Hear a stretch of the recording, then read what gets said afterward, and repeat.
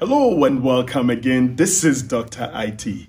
Today I'm going to talk to you about how you can clean and protect your phone, your computer, and any other device.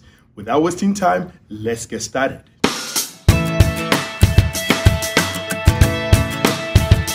The first thing that you are going to do is you have to go back to my last week video, the indicators of compromise video, and then see if you are a victim to any of those. But if not, and you want to scan your PC, the first thing you will do is you will go to a website and download antivirus.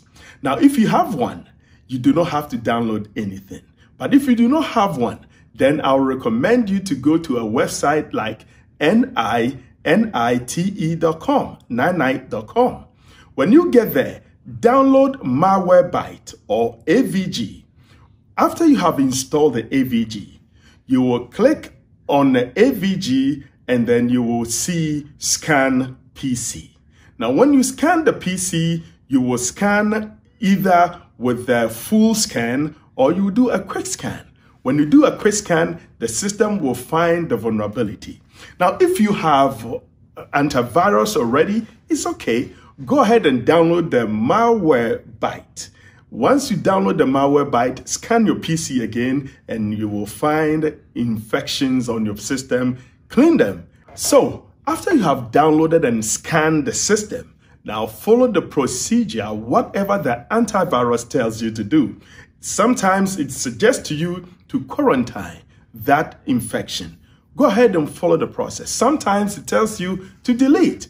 Go ahead and delete. So just follow the process and then you will achieve this purpose. And that is how you clean your PC. Now on the phone, you will go to Apple Store or you will go to the Google Play Store and download AV antivirus. Put it on your device, run it and scan. Good side about the antivirus on the phone is that it checks your connectivity. When you connect to a wireless, it will scan the wireless that you are connected to. And also to clean your phone, follow the same process you use for the PC.